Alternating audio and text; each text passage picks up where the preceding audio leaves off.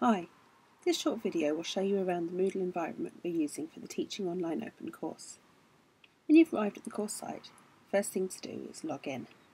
If you prefer, you can visit the site as a guest, but you won't be able to contribute to the discussion boards, so do create an account and log in. I'm just going to scroll down this list of courses. Yours hopefully will be a lot shorter than mine, to find the course and click on its name there.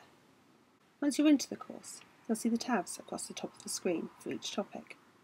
Full contents of each tab will only appear a week in advance of that topic, so for this video we'll look at the Inducting tab because that's where the course starts.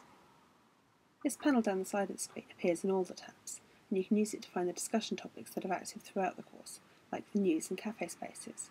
You can see all of the discussion boards on one page if you prefer to browse them that way, search the forums, get the list of participants, and see the things that people have posted to Twitter using the course hashtag, which is TOOC15.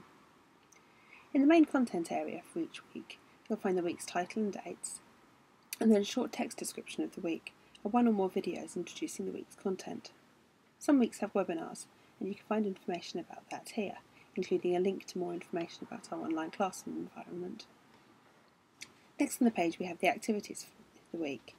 Each week one activity will have a badge associated with it. That's the main activity for the week. When you've completed it, you can tick the box for the activity to earn the badge.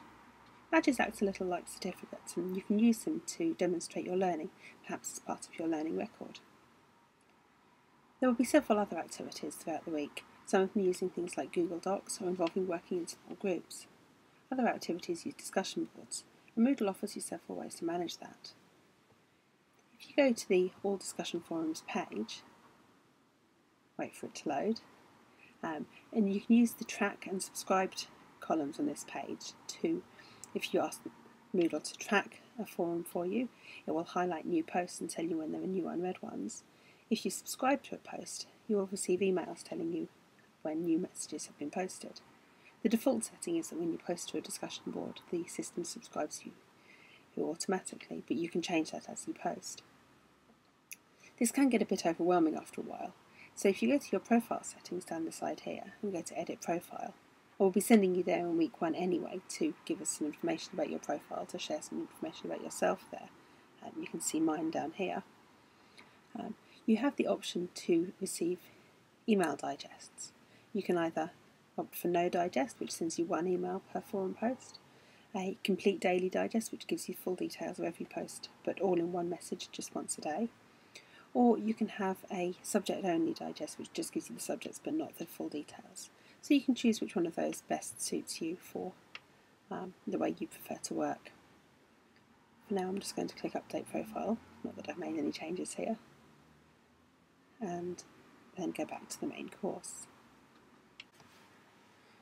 The last part of each week's content, scrolling down to the bottom, is a page of readings for the week, and we'll always mark one of the readings with a star. So if you only read one thing this week, always read the one with a star.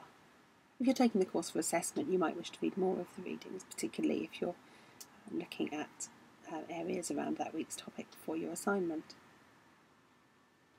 For more information about the assessment, you can look at the tab for P70408 information. That's the module number in the Brooks system.